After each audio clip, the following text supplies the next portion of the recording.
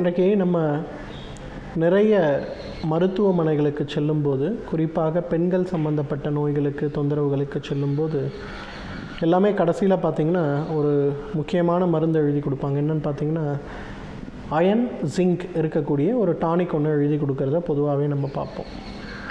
நிறைய பேருக்கு பார்த்திங்கன்னா அந்த அயன் ஜிங்க் இருக்கக்கூடிய டானிக்கை சாப்பிடும்போது அவர்களுக்கு நிறைய தொந்தரவுகள் வரதையும் நம்ம பார்ப்போம். சிலர்லாம் சொல்லுவாங்க, நான் பல வருஷமாக அந்த அயன் ஜிங்க் டானிக்கு சாப்பிட்றேன், இருந்தாலும் எனக்கு அதிகமான உடலில் நல்ல பலன்கள் அப்படிங்கிறது கிடைக்க மாட்டேங்குது அப்படின்னு சொல்லக்கூடியவர்கள் நிறைய பேர் இருக்காங்க.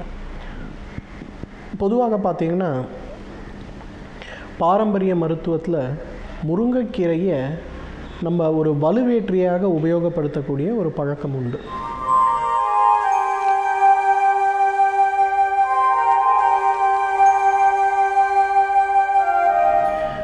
முருங்கைக்கீரையை பற்றி நிறைய குறிப்புகள் இருக்கிறத நம்ம பார்க்குறோம். அகநானூறு புறநானூறில் கூட முருங்கைக்கீரை முருங்கைப்பூவை கொண்டு எவ்வாறு உணவு சமைக்க வேண்டும், அந்த உணவுடைய சுவைகள் எவ்வாறு இருக்க வேண்டுங்கிறத பற்றி நிறைய குறிப்பு இருக்குது.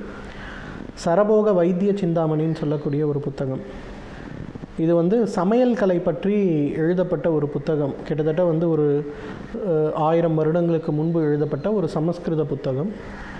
அதில் கூட பார்த்திங்கன்னா ஆட்டுக்கறியோட முருங்கைக்கீரையை எவ்வாறு சமைக்கணும், அவ்வாறு சாப்பிடும்போது அதோட நல்ல பலன்கள் என்ன அப்படிங்கிறத பற்றி நிறைய குறிப்பு இருக்குது. அதே புத்தகத்தில் பார்த்திங்கன்னா முருங்கைக்கீரையை சமைக்கும்போது பனங்கற்கண்டோ தேனோ சேர்த்து தான் சமைக்கணும் அப்படிங்கிறத பற்றி குறிப்பு இருக்குது. ஏன்னா முருங்கைக்கீரை பித்தவாயுன்னு சொல்லுவோம். சிலருக்கு அதை சாப்பிடும்போது லூஸ் மோஷன் ஆகும், சிலருக்கு ஏப்பம் வந்து கொண்டே இருக்கும், வயிறு செரிக்காமல் இருக்க மாதிரி ஒரு சிச்சுவேஷன் இருக்கும். அதை குறைக்கிறதுக்கு எப்படி இந்த சர்க்கரையோ அல்லது தேனோ கலக்கும்போது அது எப்படி உதவுகிறது அப்படிங்கிறத பற்றி குறிப்புகள்லாம் நிறைய இருக்கிறத நம்ம பார்க்குறோம். அந்த வகையில் பார்த்திங்கன்னா முருங்கைக்கீரை தொன்று தொட்டு பல வருடங்களாக நம்ம பாரம்பரியத்தில் உபயோகப்படுத்தி கொண்டு வந்த ஒரு பொருள் அப்படிங்கிறது நமக்கு நல்லா தெரியுது.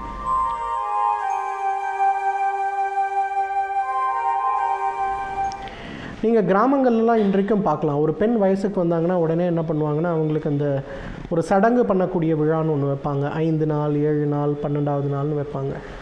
அந்த நாள் முழுவதும் அவங்களுக்கு கொடுக்கக்கூடிய முக்கியமான உணவாக என்ன இருக்குன்னு பார்த்திங்கன்னா முருங்கைக்கீரை தான் இருக்கும். அதே போல் திருமணத்திற்கு ஆகாத பெண்களுக்கு, குழந்தை பிறப்பு ஆகாத பெண்களுக்கும் வீட்டில் இருக்கும்போது இளம் பெண்களுக்கு அவங்களுக்கு மாதவிலக்கு நேரங்களில் பார்த்திங்கன்னா அந்த முருங்கைக்கீரையை தான் முக்கியமான சாப்பாடாக கொடுப்பாங்க. நிறைய கிராமங்களில் இன்றைக்கி கூட பார்த்திங்கன்னா வெறும் அரிசி கஞ்சியும் முருங்கைக்கீரையை ஃப்ரையும் தான் அவங்களுக்கு சாப்பாடாகவே கொடுப்பாங்க. காரணம் என்னென்னா முருங்கைக்கீரையை சாப்பிடும்போது அவர்களுக்கு இரத்த உற்பத்தி அதிகரிக்கும், உடலில் இருக்கக்கூடிய ஹார்மோன்களுடைய கோளாறு குறையும், அதே மாதிரி அவர்களுக்கு மாதவிலக்கு நேரங்களோ முன்னோ பின்னோ ஏற்படக்கூடிய சோர்வு, பலவீனம், வலிகள் எதுவுமே இல்லாமல் இருப்பதை நம்ம பார்க்கலாம். அந்தளவுக்கு நல்ல ஒரு மருந்து இந்த முருங்கைக்கீரை. இந்த முருங்கைக்கீரை வெறும் மாதவிலக்கு கால பிரச்சனைக்காக மட்டுமே கிடையாது, பெண்களுக்கு கடவுள் கொடுத்திருக்கின்ற மிகப்பெரிய வருமருந்தே இந்த முருங்கைக்கீரை தான்.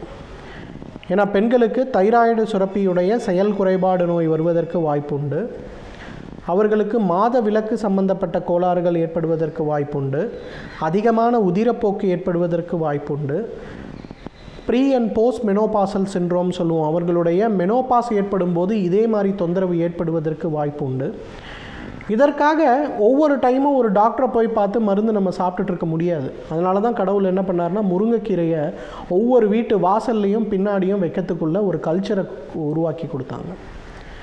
நீங்கள் இன்றைக்கும் கிராமங்கள் போய் பாருங்கள், ஒவ்வொரு வீட்டுடைய பின்புறத்துலேயும் முருங்கைக்கீரை இருக்கும். இந்த மாதிரி தொந்தரவு ஏற்படும் போது அவங்க என்ன பண்ணுவாங்கன்னா அந்த முருங்கைக்கீரையை பறிச்சுட்டு அதில் ஒரு சூப்போ இல்லை அதை பொரியலோ இல்லை சாப்பாடாவோ அதை சாப்பிட ஆரம்பிப்பாங்க. ஒரு 3 நாட்களில் பார்த்திங்கன்னா அந்த பிரச்சனையே மறைந்து போய்விடும்.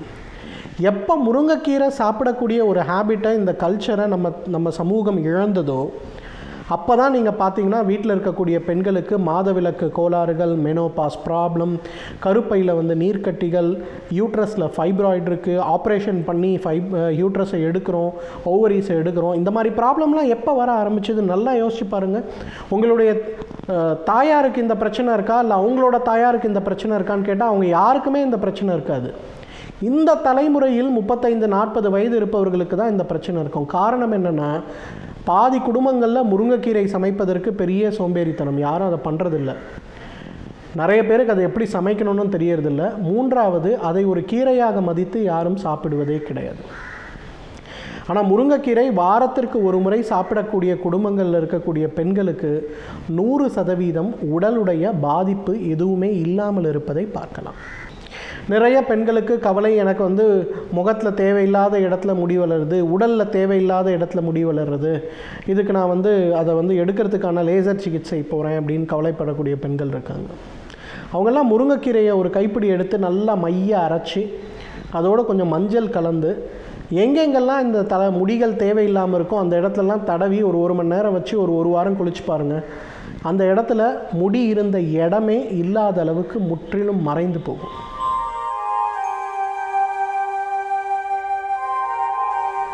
இன்றைக்கி தலைமுடி கொட்டுதுன்னு ஏதாவது ஒரு ஹாஸ்பிட்டல் போங்க, அங்கே இருக்கக்கூடிய ஒரு டெர்மட்டாலஜிஸ்ட்டு இல்லை வந்து ஒரு தலைமுடி சிறப்பு சிகிச்சை நிபுணரை நீங்கள் போய் பாருங்கள், ட்ரைகாலஜிஸ்ட்டுன்னு சொல்லுவோம். அவர் உடனே என்ன எழுதி கொடுப்பார்னா, உங்களுக்கு விட்டமின் மாத்திரைகளை எழுதி கொடுப்பார். ஜிங்க்கு, ஃபோலிக் ஆசிடு, அயன், இது 3 சேர்ந்த விட்டமின் மாத்திரைகளை சாப்பிடுங்கன்னு எழுதி கொடுப்பாங்க. வெளியில் தடவுறதுக்கும் அது கலந்த சிரப்ஸை மட்டும்தான் கொடுப்பாங்க. இதோட விலை பார்த்திங்கன்னா 20,000 ரூபாய் வரும். ஆனால் வீட்டுக்கு பின்னாடி இருக்கக்கூடிய முருங்கைக்கீரையில் முழுசுமே நிறைஞ்சிருக்கிறது இதுதான். ஒரு மாத்திரையை சாப்பிட்றது, ஒரு மாதத்துக்கு அவங்க கொடுக்கக்கூடிய ஃபோலிக் ஆசிட், ஜிங்க் மாத்திரையை சாப்பிட்றதும், ஒரே ஒரு நாள் ஒரே ஒரு வேளை ஒரு 50 கிராம் முருங்கைக்கீரை சாப்பிட்றதும் ஒரே பலனை தான் கொடுக்கும். அந்த அளவுக்கு பார்த்திங்கன்னா முருங்கைக்கீரை தலைமுடி கொட்டுகின்ற பிரச்சனைக்கு ஒரு மிகச்சிறந்த மருந்து.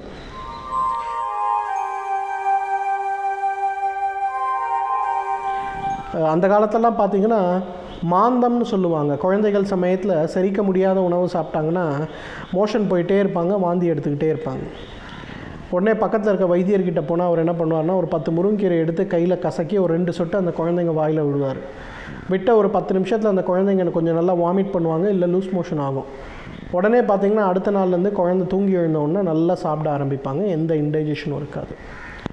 ஈரல் செயல்பாட்டை தூண்டி, பித்தப்பை செயல்பாட்டை தூண்டி இந்த பிரச்சனைகளை நீக்கக்கூடிய சக்தி முருங்கைக்கீரைக்கு உண்டு.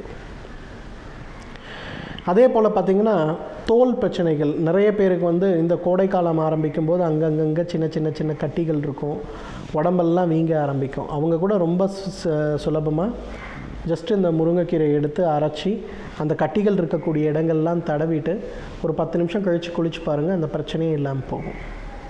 கிராமங்களில் இன்றளவும் இருக்கக்கூடிய பழக்கம், கால் வீக்கம், ரொம்ப தூரம் நடந்து போயிட்டு வரும், காலில் ரத்தக்கட்டு ஏற்பட்டிருக்கிறது, முருங்கைக்கீரையை கொஞ்சோண்டு எடுத்து நல்லா அரைச்சி அதில் கொஞ்சோண்டு மஞ்சள் சேர்த்து அந்த இடத்துல பத்து போடுவாங்க. காலையில் தூங்கி எழுந்தால் அந்த ரத்தக்கட்டே இருக்காது. இரவு நேரங்களில் கக்குன்னு சொல்லி இரும்புறது, நிறைய குத்தி இரும்புகின்ற பிரச்சனை, அந்த முருங்கைக்கீரையை அரைங்க, கொஞ்சோண்டு அந்த இடத்துல சுண்ணாம்பு தடவுங்க, அதை கழுத்து பகுதியில் தடவி பாருங்கள், அந்த இருமல் வந்து அறவே நின்று போய்விடும்.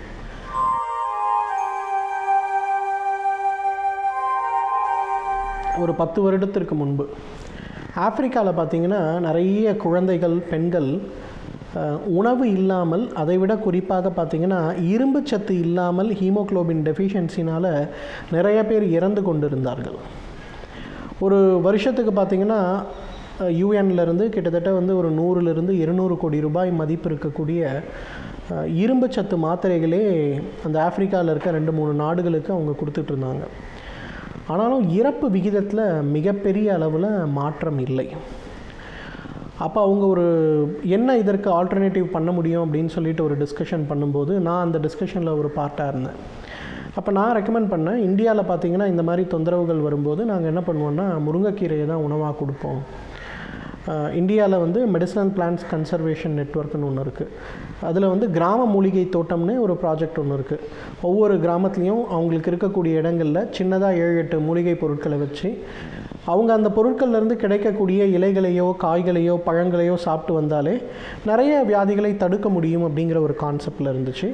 அந்த கான்செப்டை பற்றி அவங்களுக்கு சொல்லி அதன் பிறகு என்ன பண்ணோன்னா, இங்கேருந்து கிட்டத்தட்ட ஒரு 10 லட்சம் முருங்கை கன்றுகளை வந்து ஆப்பிரிக்காவுக்கு அனுப்புறதுக்கு ஏற்பாடு பண்ணி கொடுத்தோம். இது வந்து 2001-2002 நடந்தது. அதன் பிறகு பார்த்திங்கன்னா அவங்க அந்த செடியை எப்படி வளர்க்கணும், அதுலேருந்து கிடைக்கக்கூடிய கீரையை எப்படி சாப்பிட்ணுங்கிற ஒரு ட்ரைனிங் வந்து அங்கே ஆப்பிரிக்காவில் இருக்க அந்த கண்ட்ரியில் இருக்கவங்க எல்லாருக்கும் கொடுக்க ஆரம்பித்தாங்க. ஒரு 5 வருடத்திற்கு பிறகு 2005 பார்த்திங்கன்னா திருப்பி ஒரு சர்வே பண்ணி பார்க்கும்போது ஹீமோகுளோபின் டெஃபிஷியன்சின்னு சொல்லக்கூடிய அனீமியாவால் அந்த இடத்தில் ஏற்பட்ட இறப்புகளோட எண்ணிக்கை கிட்டத்தட்ட 83% குறைஞ்சதை கண்டுபிடிச்சாங்க. ஸோ அந்தளவுக்கு பார்த்திங்கன்னா மருந்து, மாத்திரைகள், டானிக்குகள், ஊசிகள் கொடுக்காத அளவுக்கு இரும்பு சத்தையும், ஃபோலிக் ஆசிடையும், ஜிங்கையும் கொடுக்கக்கூடிய சக்தி முருங்கைக்கீரைக்கு உண்டு.